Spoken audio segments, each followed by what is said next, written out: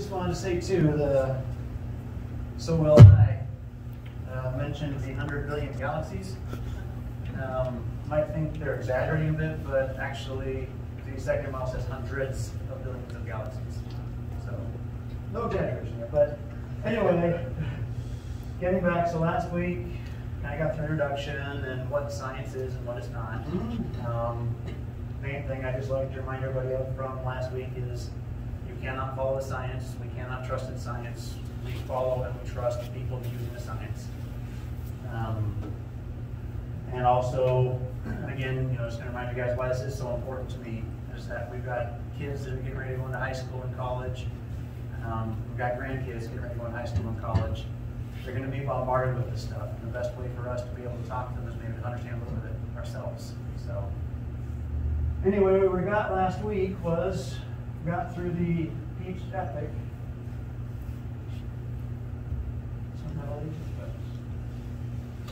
Uh-oh, what a press. Sorry, it's different controller. It has one more button, so now I'm going to be completely lost. Oh, there we go. There you go. Okay. So, is there there is, okay, there's the laser pointer. Okay. So we started with the Peach Epic, right? And we figured out that Peach Epic is pretty much where secular people start. Peach Epic isn't really the fair place to start because there's already something when we start the Peach Epic. So we never get an explanation of how nothing became something. But it doesn't make sense the word before in that case, so we're just going to not worry about before the Peach Epic. We'll do what does the secular do and just talk about from the Peach Epic. So the Peach basically was that little peach-sized trillion Kelvin ball that when it banged, became a big plasma cloud.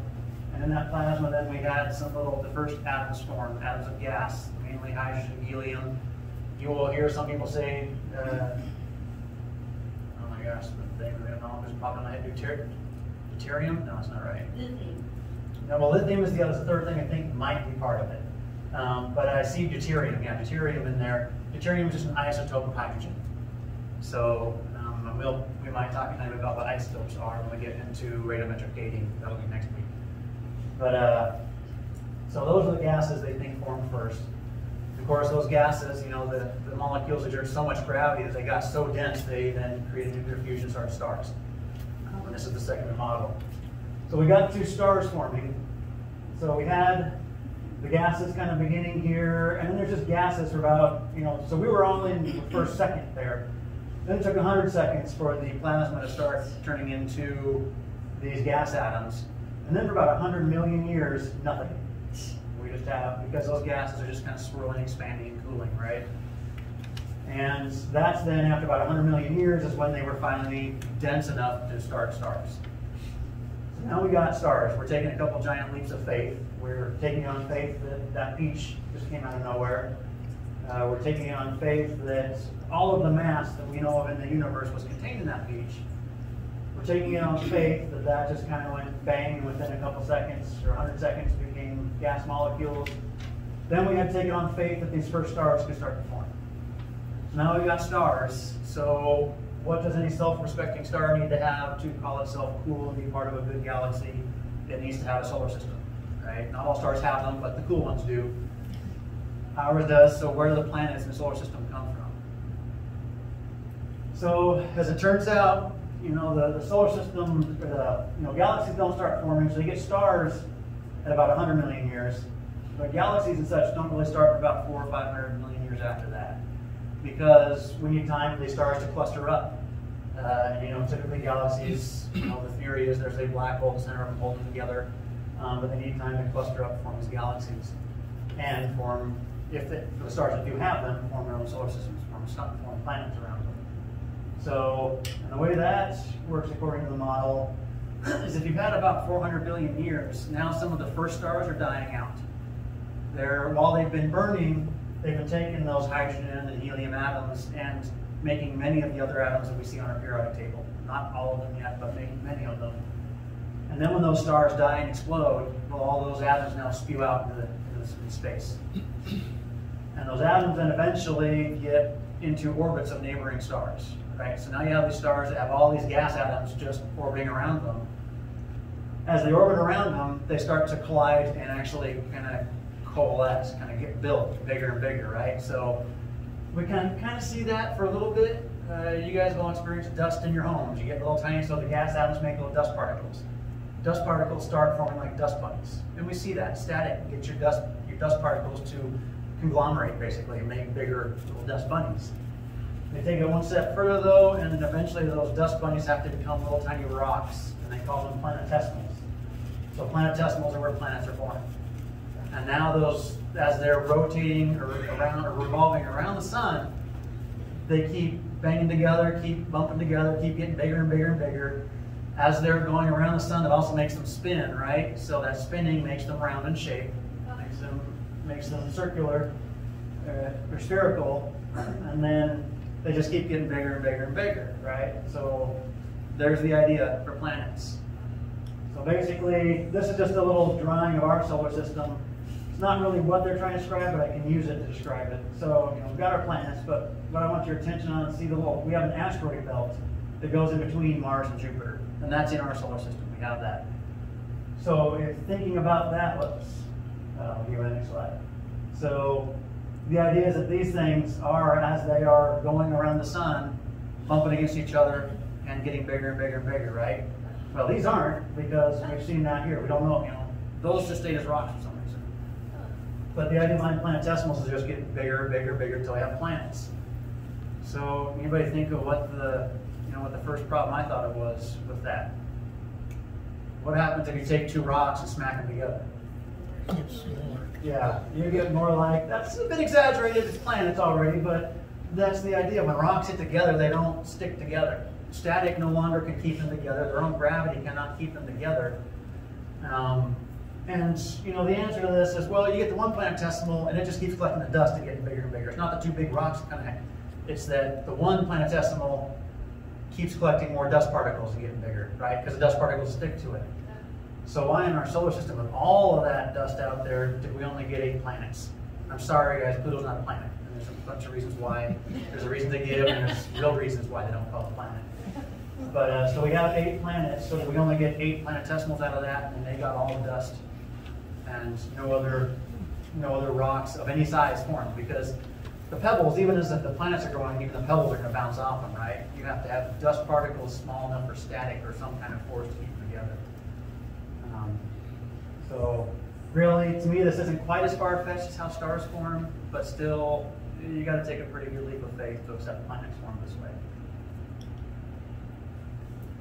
But that's not the only problem. Let's assume all of our planets form.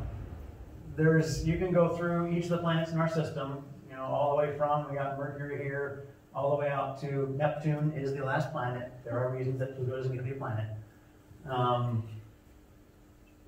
But there are reasons why each of these planets really shouldn't exist according to laws of physics and according to the Big Bang model. They should not be able to exist where they're at. Interest of time, I'm just going to go through the last 4 because they're the biggest, easiest to talk about, most fun. So Jupiter. We all know Jupiter got the big red dot, right? It's a big gas giant. It's the biggest planet in our system. And it's not really the same kind of planet as, say, our Earth is. Our Earth is real dense rock. Jupiter is very dense, but it's gases swirling around. It's still very dense, very big, has a lot more gravity than we have. And that, as it turns out, causes a problem for it. And this is something that came out of the Big Bang idea. This wasn't something creationists came up with. In fact, it's what's called the migration problem. And I'm sorry, guys, that you can't read this very well on the screen.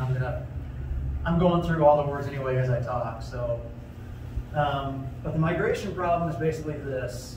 When you have planets revolving around the sun, right, the sun is exerting gravity, and the planet's also exerting some gravity.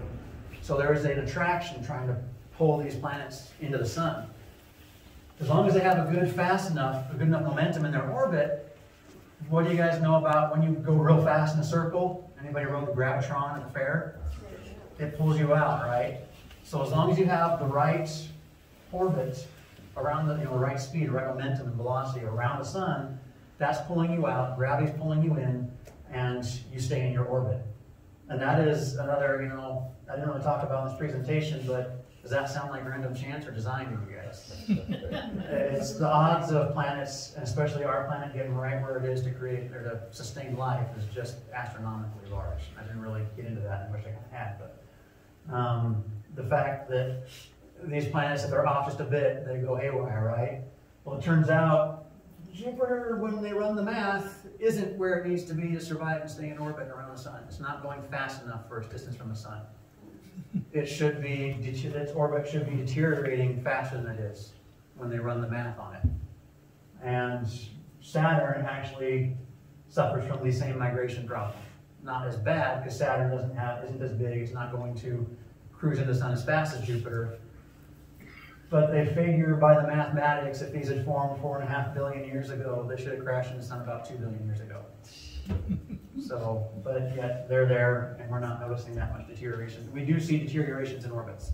We also see some orbits that we think are actually broadening. So, but then Saturn provides some of the more fun stuff too. Saturn's got several moons. I forget how many. Some of you guys might know, but I don't remember how many exactly. But two that I like are kind of Enceladus. So Enceladus, just a small little moon around Saturn, but pound for pound, the brightest object in the sky. We don't really see it. Second brightest after the sun. So the brightest non-star. The reason for that is Enceladus is covered in ice, and so it just reflects the sun really good. It's hard for us to find a telescope from our planet just because it is so far away and so small. But when we run our, the telescopes we send out into space, these are pictures that we've taken of Enceladus, and it's really bright because it reflects so much light. Cool thing about Enceladus, if you look at this little picture up in the top right corner, there's a giant geyser on the south pole of Enceladus. It's spewing ice hundreds of miles into space, which then it kind of gets, gravity pulls it right back to Enceladus, and you kind of get this. Some of the pictures we have are really cool, because I've seen some pictures where you see the debris kind of going out, fanning out, and coming back. But it is constantly spewing ice into space. So that means that Enceladus, in its core, is still very geologically active, extremely geologically active. Now, problem with that is that its size, it should only be geologically active for hundreds of millions of maybe a billion years after it forms. But it had to have formed with the rest of our system about 4.5 billion years ago. So if it formed when our solar system formed, which is the way the model says it had to happen, it can't be geologically active at its size. But there it is. It's geologically active. Then you have Titan. Titan is the largest moon around Saturn. Titan, we believe, this is from trying to get close-up pictures and everything, there is an atmosphere, and you can kind of see it in this photo. There's a bit of a blue haze around it. There's an atmosphere around Titan. We believe that atmosphere to be almost 100% methane. And that's basically one of those things where that's kind of what it has to be, the way it formed and everything. We haven't tested it, gone down to measure it, but they figure it kind of has to be methane.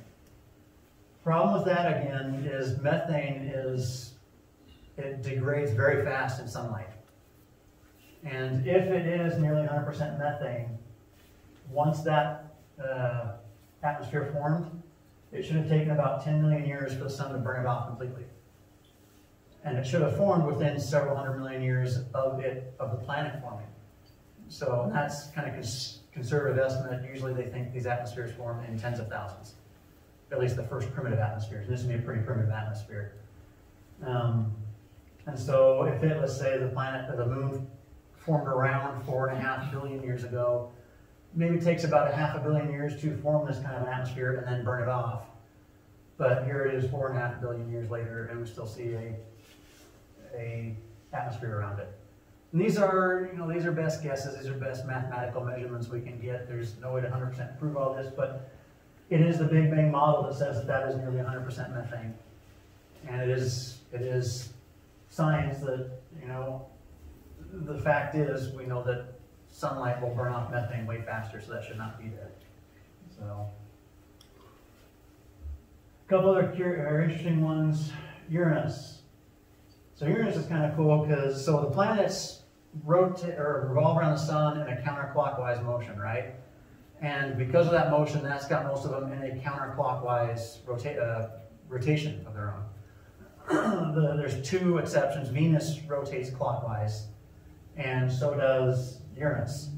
So they're rotating against their revolution around the sun.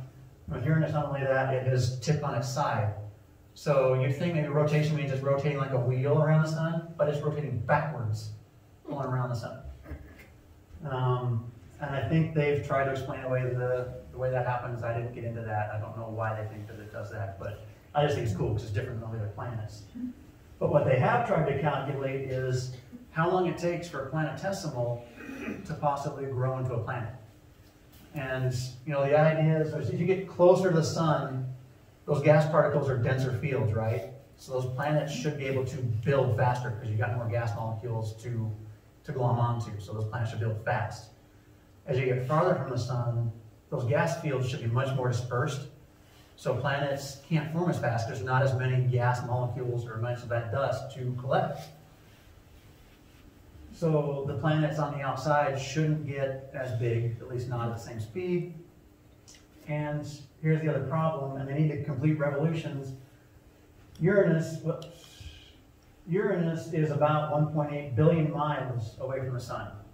It takes 84 years to get all the way around the sun for Uranus. So wherever Uranus was when we were born, until we're 84 years old, Uranus does not get back to where it started when we were born. So it takes 84 years for it to get around the sun. At that rate, Uranus should take about 10 billion years to get as big as it is by the Big Bang model.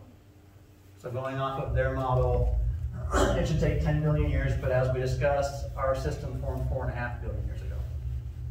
So they don't really have an explanation for how Uranus gets that big. And as you can imagine, if Uranus has that problem, Neptune is nearly 3 billion light years away from the sun. Or not 3 billion miles, sorry. About 3 billion miles away from the sun. It takes it 165 years to complete a revolution. And that far out from the sun, you can imagine that if there is gas particles, gas fields around the sun, they're very much thinner out that far. So what we see are biggest planets further out from the sun. And the planets in our system that are closer are much smaller. And that's backwards from what the model says should happen. So, you know, a lot of those I can't say are as impossible as the way the stars form and the fact that something came from nothing. But it's still, we're really reaching here trying to figure out how this could go, how planets can form up. So the last couple issues about the Big Bang, and we'll move into evolution. Stars cause us more problems. So secular people came out and said, you know what, creation guys, you have a starlight problem. And that is that if we go out at night and we point a star out that direction, we say it's 10 billion light years out that way, right?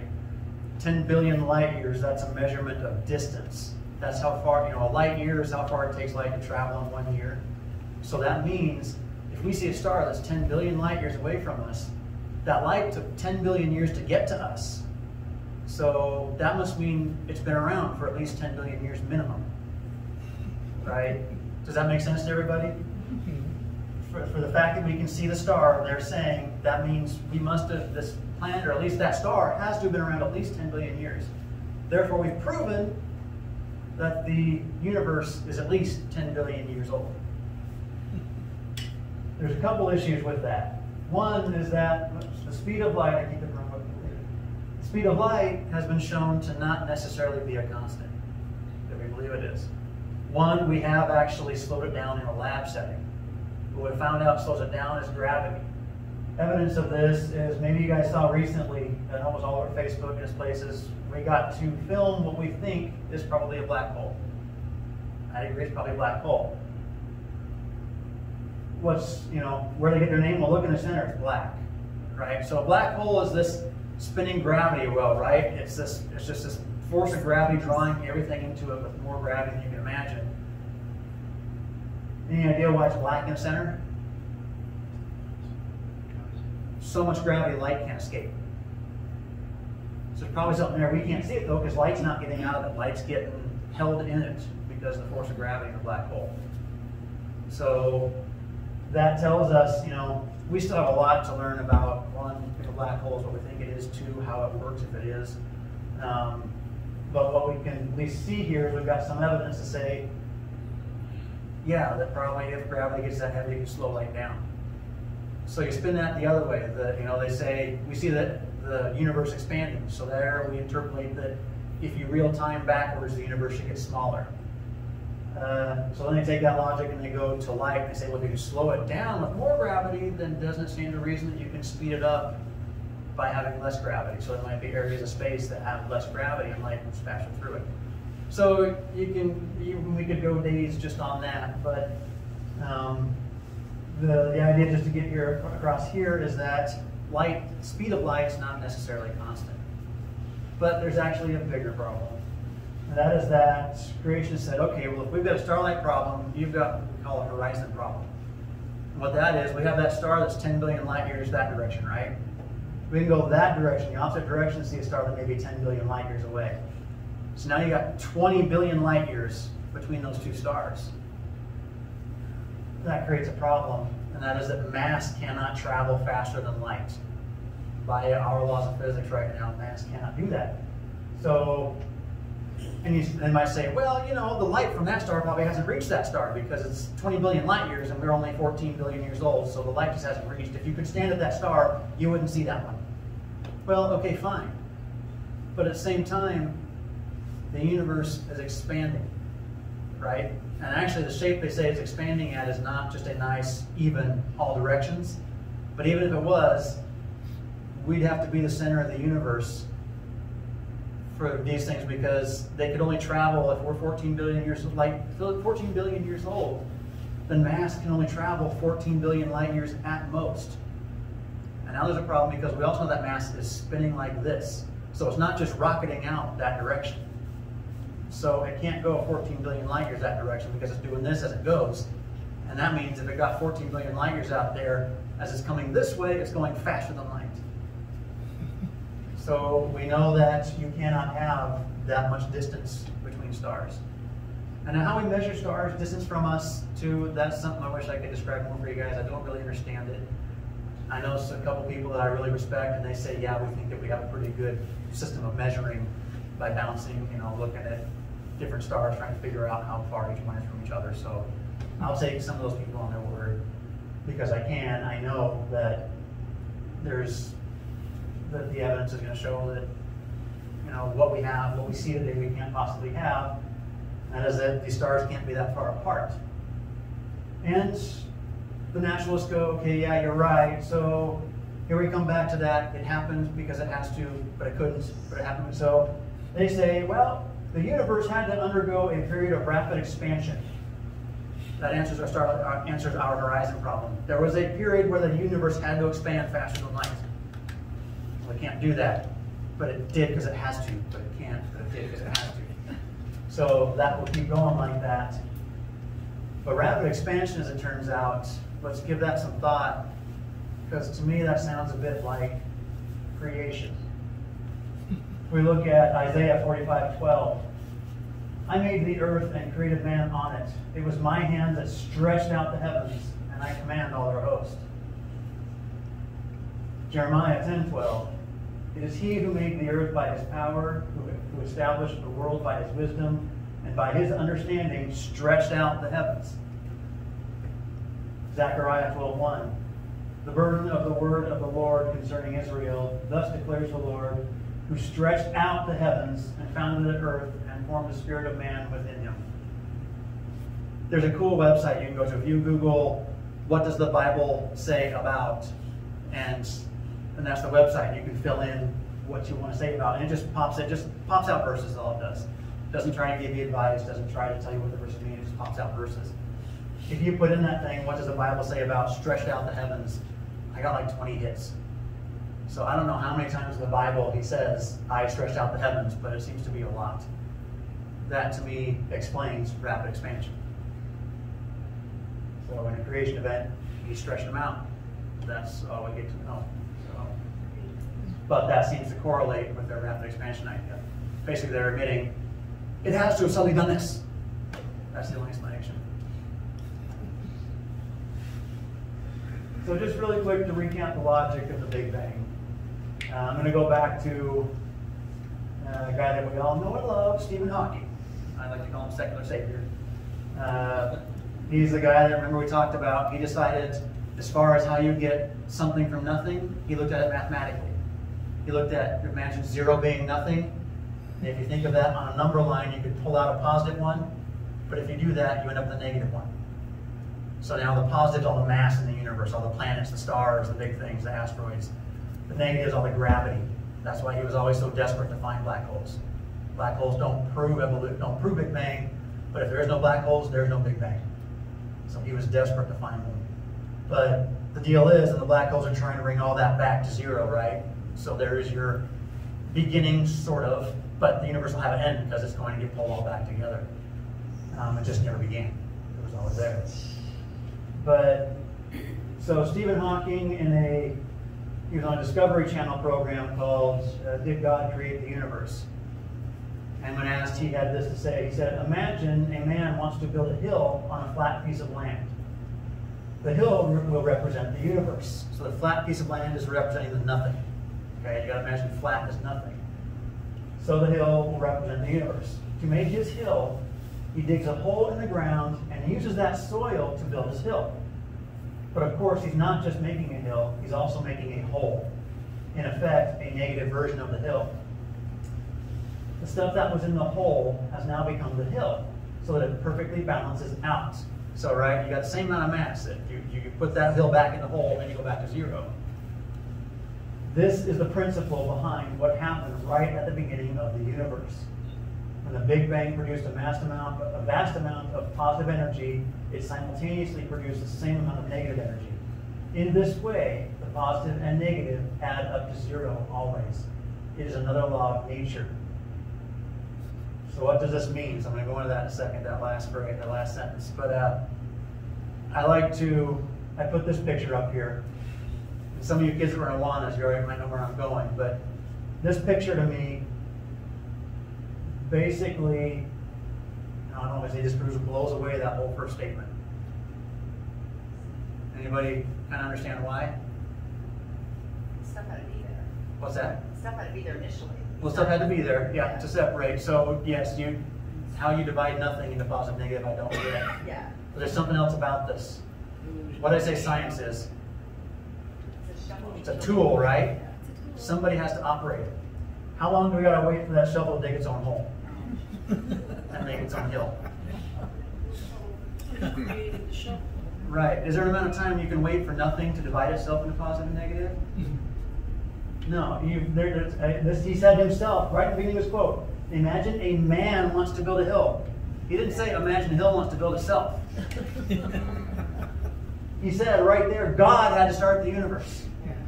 However, if we continue on with this quote, so what does this mean? It means that if the universe adds up to nothing, then you don't need a God to create it. The universe is the ultimate free lunch. So does this sound like a guy that's after the truth? Or does it sound like a guy who's after disproving God? That's what atheism has become, new atheism. And that's the four horsemen guys kind of started this off, but or at least brought it into the spotlight. Question. Yeah. I said a quick question. Yeah. Oh, did she have a question? No, I think she's pointing at you, so I look back there. Yeah.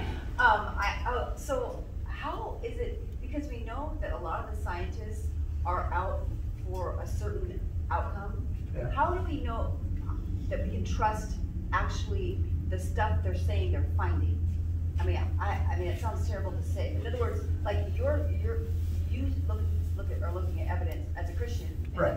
creationist. We're looking at the evidence that they're giving us because we're not actually out doing this, studying the astronomy and all that stuff. So we're still trusting them with, you know what I mean? Because I guess in today's world, where so many things can be manufactured on the computer, where you can make something look like it actually is real and say, oh, this is what we just discovered out in space, blah, blah. And we have no idea. We're just trusting them that this is what they actually found. Yeah. And so anyway, and I know some things are going against what they believe, but other things are not. And Right. so that's why, how do we, it feels like they can just say anything and we'll just go, oh, well, we weren't there, we're not the scientists. So yeah, how do we, what They about get that? wrapped up. So say you take something like the Big Bang, where the logic says you can't have something from nothing. But then what they do is they start describing something like a peach epic, right? And it starts making sense because they say that all the mass is in that peach. Well, you think, well, you can't get that much mass in that small space. Well, that's why it's burning at 1 trillion Kelvin. Because if you do mash all that mass into one space, it's going to have to burn at 1 trillion Kelvin or hotter to make it work. So, oh, okay, yeah, if it was burning that hot, then fine. We don't process that, you know, we got our answer and move on to the next thing, and we do that. Yeah. And that's what happens in science, and that's what even happens, you know, down at the bottom here, I'm going to kind of halfway explain that too. Okay, yeah. So, but yes, you are right. A lot of, you know, science, even the scientists, even secular scientists are having to take a lot of this on faith. They don't like to say that. They say, well, we just know that humanity eventually is going to discover this and figure this out. They don't like to call that faith, but that is what it is, it's faith in humanity. But yes, the thing is, like we discussed too, you're going to go in a direction you want to go, and just like you can make math and statistics say whatever you want to say, you can do that with scientific method. You can ignore the results you don't want to see and keep pursuing the ones you do. And if it doesn't go right, you can tweak a little thing that you say, well, that was insignificant. I just did this and I got what I wanted, but that was insignificant. I didn't do it. Yeah. You know, there's all kinds of things you can do with scientific method to make it go where you want it to go, Right. make it say what you want to say. And I also don't want to give the impression I think everything that they say about the stars and everything that they say about space is wrong. That they've discovered a lot. We know a lot about the universe, or at least our solar system. There's a lot of really cool stuff out there that we know to be real.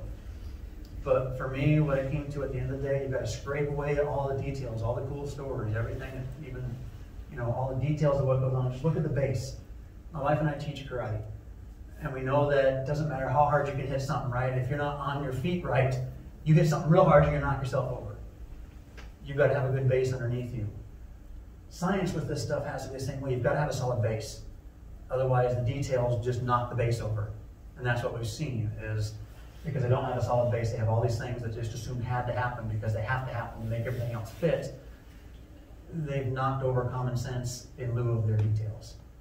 Yeah. I just follow up on that. Yeah. Do you ever think, though, that the stuff that they're saying they find just is being found, like the black hole stuff, Yeah. because they need to have it? So in other words, where do we, you know what I'm saying? That's one of those things, Yeah. yes, I think that could be. I think for me, I'm kind of excited by what a black hole could look like and could do. Yeah. And so I'm quick to believe they could be real. Okay. I do have to say, though, I don't think there's enough evidence to say that to prove they're real. Right. But they make sense. Yeah. You know, if everything else around it makes sense, then black holes have to make sense. Black holes are kind of the lesser end of the things that they are outrageous to accept. So, yeah, but continue on with Stephen Hawking here. He says, because there is a law such as gravity, and this is where we kind of get into why scientists are going in the wrong direction. Because there is a law such as gravity, the universe can and will create itself from nothing. Spontaneous creation is the reason there is something rather than nothing, why the universe exists, why we exist. The laws of gravity and quantum theory allow universes to spontaneously combust from nothing. Or to appear from nothing, is what he said. To appear spontaneously from nothing. So, what's the problem with this statement? Well, one, he's not considering what nothing has got to be, but if we look at this, so before the creation of the universe, there would have been nothing. No laws of physics. So there were no laws of physics to create anything, one. Two, the law of physics, if they did exist, they can't create anything. They're just laws. And three, even if they did create a universe, what happened to the law of conservation of matter and energy, which says matter cannot be created or destroyed? So either way, he's got a circular argument that his own laws of physics that he has to abide by. If you accept a natural process to this, you have to abide by the laws of physics. Because the minute you step outside the laws of physics, which we do as creationists, Yeah. but the minute you step outside the laws of physics, you are in the supernatural. And when you're in the supernatural, you got to find an explanation for that. God's the only real explanation for that. So, but here's where scientists go wrong, like Stephen Hawking. This is out of Proverbs 12:19. The way of a fool is right in his own eyes. The wise man listens to advice. But that first half of that, just the way of a fool is right in his own eyes. These guys are so wrapped up in being the first to prove this, to prove that, the first to create this new philosophy, the first to come up with this new concept. They want to make a new molecule and punch their ticket to Stockholm and be the guy that gets to receive the big prize. They're so wrapped up in this, but they're not thinking it through. The other thing is this new atheism idea, which Stephen Hawking was kind of before the new atheism, but he was the kind of same kind of guy.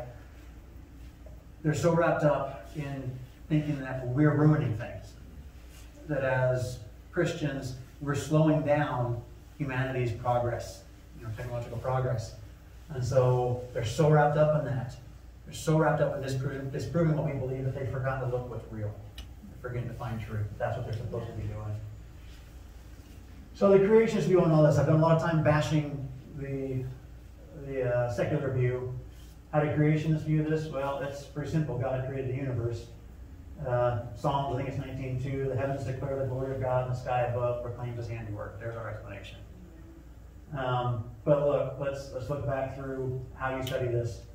If you're attempting to find a natural secular origins of the universe, it is bound to observable laws of physics. You have to stay within those laws of physics. When we look out into the universe, we see some things that follow the laws of physics. We see some things that don't. Those things that don't follow the laws of physics, natural observable laws of physics, must be supernatural. God's the only reasonable explanation for supernatural. And then I just always got to throw this in there because I'll die on this hill. If we accept God, then we have to accept everything about Scripture. If you accept a God that could create a universe, you have to accept that God is perfect, because whether you like it or not, it's his universe. It's his rules. He's perfect by definition. If you accept that, you've got to accept that I know that there are multiple translations of the Bible, but you have to accept that a God could make at least the base parts of his Bible what we need to hear. And so if you're going to accept creation, you accept all of it. You accept God. And it is, the Bible's chock full of geography, of history, of science. It explains a lot. And there's just a lot that, sorry, we don't get to know. As Christians, we got to take it on faith. Same thing with the secular people, though. There's a lot of things they got to take on faith. They just don't want to fess up to that. They don't want to face it. So that concludes the Big Bang. And the Big Bang is all ideas, right? There was nothing I could really talk about real evidence-based much, because it's all ideas. It's all just kind of what makes sense to people. Certain things make sense to the secular naturalist, certain things make sense to the creationist. As we start now moving into evolution, it's going to get a bit more technical. There is a lot more evidence that we can actually study here on Earth and study to try to find the answers for this part of history, this part of our origins. So yeah, now that we've explored some of the absurdity of the Big Bang, or the secular Big Bang, giving rise to evolution of our universe, now let's try to explore the secular explanation of what came next, which is the coincidental combustion of life followed by random chance evolution. So again, we're still bound to random chance through all of this, and that's important to remember. This slide's not real important, so this is just a picture with it, a planet cooling at first in its first form. This is a timeline. We're going to go through this a bit more later. Basically, universe starts here at about almost 4 billion years. 14 billion years, sorry. Our solar system starts about 4.5 billion years ago. Life starts combusting about 3.8 billion years ago. It kind of hits these about 3 different extinction events, like ice ages, before it finally then starts proliferating all at once into almost all the fauna that we see today. And then about 250 million years ago, the apes turned into man, and the rest is history. So the mainstream secular thought on how life begins. So this has been, at least since I was exposed to the mainstream, things are kind of adjusting a bit now as they will. But the idea is that all of the organic molecules for RNA, so for life, were just coincidentally in a mud puddle somewhere. We know those things won't go together on their own, so it probably got hit by lightning, which combusted RNA. RNA then gives way to DNA, which then gives way to the proteins that help them, and pretty soon we have a single-cell organism. That was pretty far-fetched, so they had to come up with something to support it. And there was evidently a cataclysmic event shortly after the Earth formed, where a moon-sized object brushed off of Earth, just nicked us. It could have hit us head on because we wouldn't be here today. But it nicked us, but that made that object explode. And it basically, I'm going to read here, so I'll misquote it. So a cataclysm may have jump-started life on Earth. A new scenario suggests that some 4.5 billion years ago, and mere 60 million years after Earth formed and took shape, And 40 million years after our moon formed, a moon-sized object sideswiped Earth and exploded into an orbiting cloud of molten iron and other debris. Basically what I was going to say is that iron then gave way to a certain kind of atmosphere, which then allowed for the organic molecules to start forming. Because one, you got to have organic molecules before they can even form into RNA. So this gives them the atmosphere they need to form, and you get simple molecules, and so then you get RNA, and we're going to see in a few more slides too that they like to use the word RNA world because it had to be RNA first, they think, and then they'll backtrack. But, so this was Robert Service, or Bob Service. He's a new atheist, is what he would consider himself. So kind of spawn off of the 4 horsemen of atheism,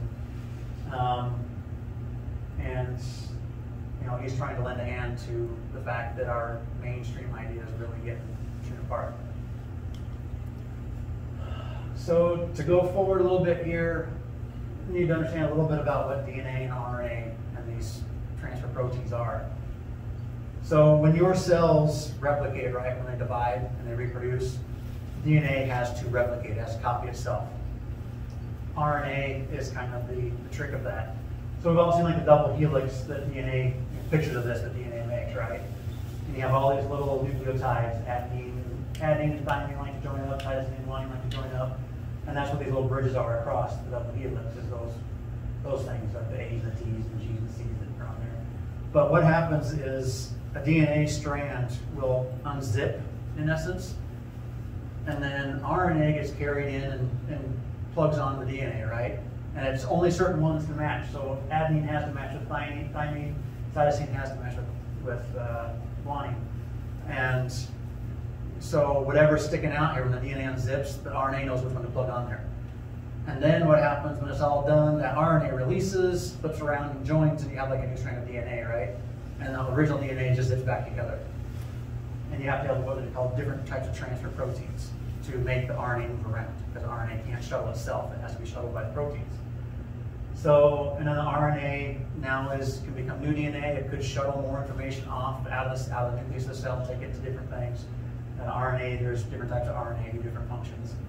But the main thing to think about here is RNA cannot function without the proteins moving around.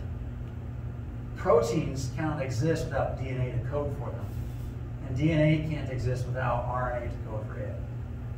So you've got this circular thing where none of these three things can exist without the other. And they're going to kind of admit to that. But let's take that one step further and realize that even if you had these three things, so these three things would have to spawn at the same time, right? The RNA, the DNA, and the transfer proteins.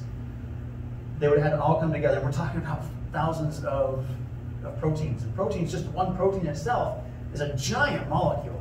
A lot of atoms in a protein. They're huge. And so the idea that they could all come together at the same time is pretty far-fetched. But even if they did, those three things can't survive without a nucleus to protect them. So now you have to code for a nucleus and have a nucleus spawn at the same time. The nucleus isn't going to survive in the environment without the entire cell to protect it. An entire cell can't function unless it has all the other organelle in a cell. And we're going to kind of go through what those organelles, basically what they are. The basic gist of this, and we're going to get to where they try to do math and try to figure out the odds of this, but you have to have the entire cell spawn at once. And so you have to have all those proteins, all those molecules, everything in one place at one time, which a lot of them don't like each other. They'll run away from each other. They're not compatible, like water and oil. Like if you poured water and oil together, put it in a glass, put some water in it, pour some oil on top, you stir it up, and it takes it moments to completely separate. You'll have the oil on top and water on the bottom. That's what a lot of stuff in RNA will do. If left to its own devices. A lot of it also will react. So if you have a chemical reaction, that means two or more things come together, react, and you have something new. So now you don't even have the right stuff for RNA. That's why this stuff will never spontaneously combust, even if you can get it to exist all together in one place. So this comes also out of Bob Service. He says, life as we know it likely emerged from an RNA world. So again, he's saying RNA would have to come first. Many researchers agree on this. In modern cells, DNA, RNA, and proteins play vital roles. DNA stores the heritable information, so it's your instruction manual. RNA ferries it inside the cell, so the RNA is the stuff that can actually copy and take the DNA and do things with the DNA. proteins serve as the chemical workhorses. They're what's moving the RNA around to do its function. Again, it's very simplified, but that's basically what happens. The production of each of those biomolecules requires the other two. So he's admitting we can't have RNA unless I have DNA and proteins too, the transfer proteins. Yet the idea that all three complex molecules arose simultaneously seems implausible. I throw that quote in there because I like that word implausible. Yeah. I think impossible is really more accurate. So, a gentleman by the name of Fred Hoyle, who is a creationist. So we got to remember he does have a bias toward creation. Most of the guys I'm quoting are secular people, but this guy's a creationist. He did some calculations, and what he tried to do was figure out, the simplest cell we know of is a bacterial cell. It takes about 2,000 proteins, different proteins and proteases to make this thing. He's hypothesizing, is Fred Hoyle, that you could really theoretically have a cell that's only 400 proteins and proteases and whatnot. We haven't ever seen that, but he's thinking a cell probably could survive that smaller number. So he's being generous here, saying really we could do it with just this few. So maybe that's what happened in the beginning. But what are the odds of that happening? So he's saying you take all of the materials that we know of as in a cell, and we know this because we can mass spec it. We can look at all of the individual atoms that's in a material. So we know what's in there. If you took all those things, put it in a petri dish, and tried to let them spontaneously combust together, and if we did this, this isn't the one that talks about time it takes too, but he's saying that process, the odds of that happening is about 1 to 10 to the 40,000th power. I don't know how many people agree with this, but I haven't seen it challenged. 40,000. Now we talked last week about the odds of the universe coming together being 1 to 10 to the 123rd. So if we throw that number into that thing, we're already astronomical, and now we get way farther astronomical. So I think I better stop here. I was hoping to get through cloning today, but we'll wait until next week. Because the next thing is, well, if we can clone, how can we say we can't put the pieces of life together? It's important to understand what cloning is. Cloning is not creation. And we'll go through that next week. But they like to say that. They like to say, well, of course you can create life. You can take the pieces and make life. We do it with cloning. We do it all the time. And we'll talk about what cloning really is. I have some charts from these guys at the National Human Genome Research Institute. So these are the secular guys telling us what cloning is. And you'll find out there's nothing more than normal birth. Just they might take some of the process out of the host and put it back. But anyway, we can't create. We can copy, and we're actually pretty terrible at that. So yeah, we will stop there. We'll talk about what cloning is and move on into evolution.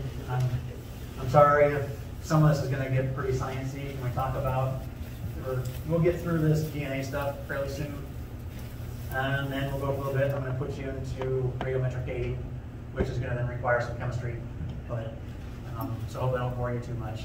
But this is the stuff where we can really come up with real evidence that starts all shit. Anyway, thank you.